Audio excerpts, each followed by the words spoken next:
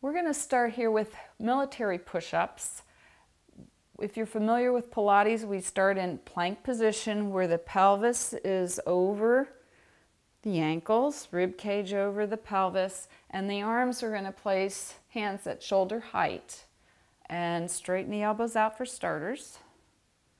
So you're going to try to keep this vertical alignment even, so it won't be vertical.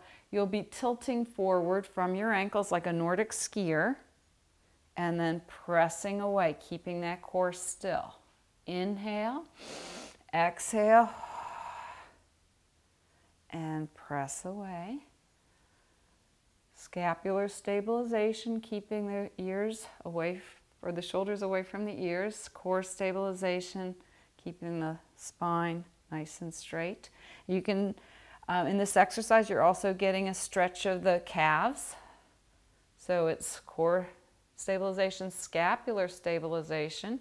We can also change the hand position and put the fingers vertically and work on taking a breath in, shoulder blades down, navel to spine, and then we're working the tricep as the elbows bend and straighten, and she returns to that vertical alignment. Inhale, exhale, Nordic skier. Inhale, exhale. One last repetition.